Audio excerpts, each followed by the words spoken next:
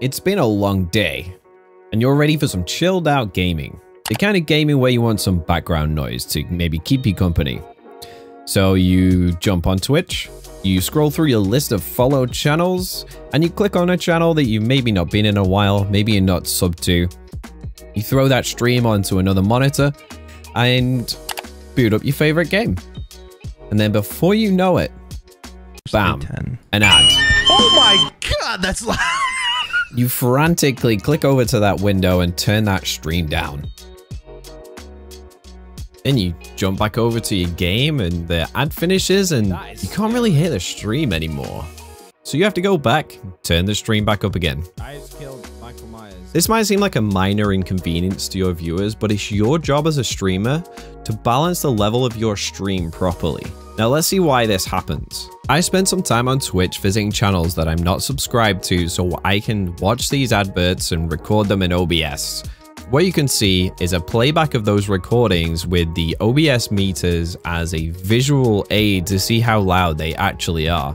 It's not uncommon for the adverts on Twitch to be sitting at the top of the yellow and even jumping into the red. One advert in particular I found actually maxed out the volume slider all the way to the red, and these are the kinds of volumes that you're competing with if you don't want your viewers to be changing the volume of the stream every time an ad pops up. So what does that mean for your stream? Your microphone is the most important part of your stream, and you should be trying to balance your microphone with these levels.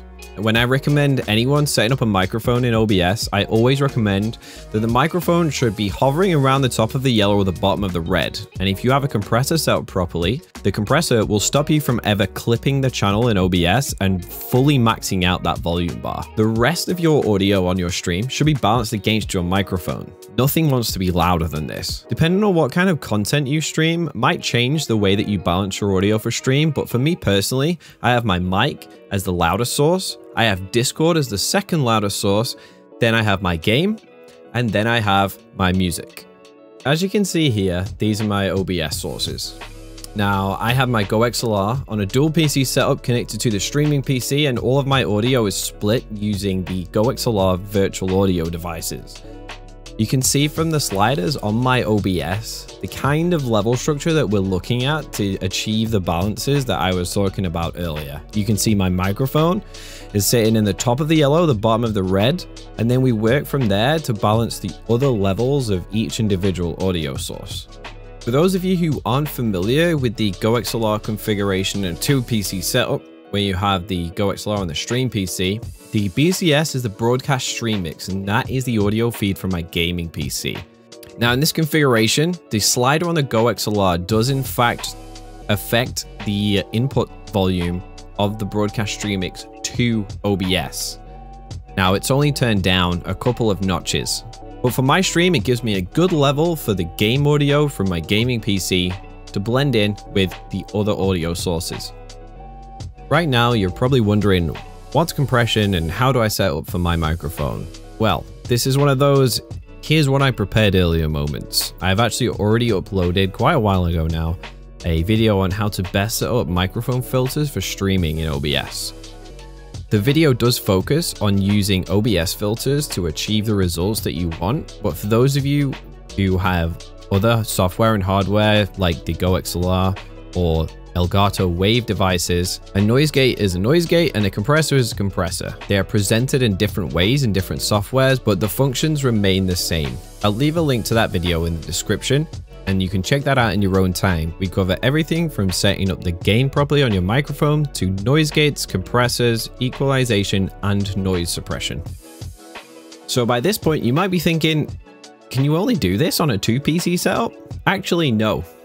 OBS now has some great built-in features that allow you to achieve this on a single PC setup as well. It used to be a plugin for OBS, but now it's actually built in as a beta plugin, but it seems to work pretty well. The plugin is called Application Audio Capture and will allow you to add each individual program as an audio source to OBS. Now you will have to do this for each individual source that you want to add to your scenes. It's also worth noting that you're going to have to disable any global audio devices that are capturing desktop audio to avoid any doubling of your audio sources. If you're new to OBS or just simply not comfortable with it and you feel like you need a full tutorial for this, leave a comment below. Not only is this going to help you balance your stream against adverts, but it's also going to help balance your streams against other streams. And if we can get everyone to balance their volume correctly, then gone are the days where you have to sit there and click through every single stream you have open, if you're one of those people that watches multiple streams, and adjust the volume so you can hear everything that you want to hear in each of the streams. I know some people are concerned about turning your overall volume of the stream up, but it's so much easier for if people think your stream is loud to turn it down, whereas if your stream is too quiet, people will literally have to go through everything else on their PC and turn it down while your stream is at max volume to be able to hear it properly. And you don't want your viewers to have to go through that whole hassle just to hear your stream as loud as they want.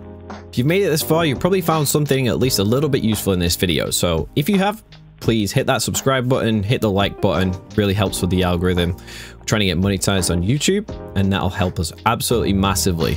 And if you've got a friend whose stream is really quiet, you just can't figure out how to tell them, try sending them this video and see if it'll help. Thanks guys.